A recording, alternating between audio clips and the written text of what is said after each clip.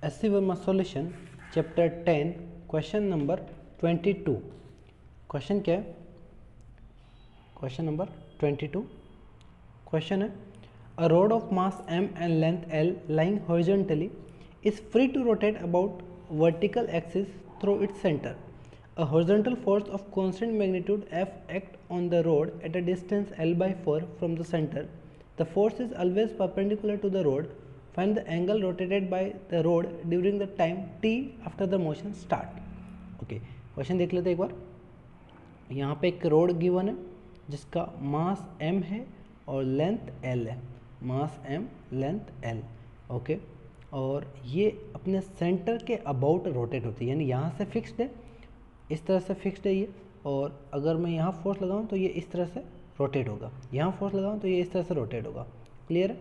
Okay, तो इसमें क्या बोला है कि फोर्स अप्लाई कर रहे हैं सेंटर से l/2 डिस्टेंस पे.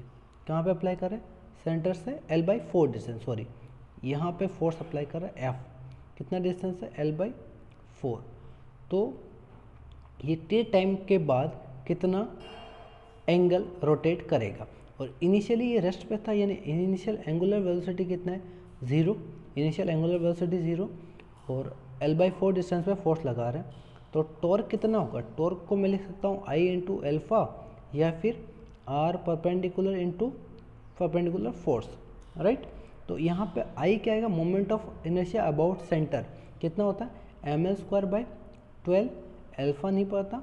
R perpendicular l/4, right, l/4 and ये फोर्स F है. तो यहाँ से मेरे को अल्फा मिल जाएगा. अल्फा कितना मिलेगा? 3F/4, sorry, by ml. 3F/ml. ये क्या मिल गया? अल्फा मिल गया. अब मेरे को पता है टी टाइम के बाद एंगल पूछा है. कितने टाइम के बाद? टी टाइम के बाद.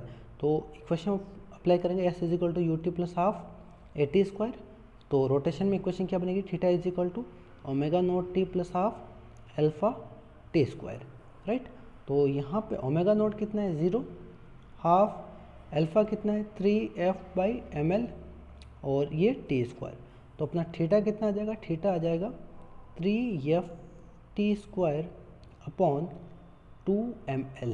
अगर आपको किसी भी क्वेश्चन का वीडियो सोल्यूशन चाहिए तो चैनल सब्सक्राइब कीजिए. फिर जो भी क्वेश्चन हो कमेंट बॉक्स में क्वेश्चन नंबर और चैप्टर नंबर कमेंट कीजिए.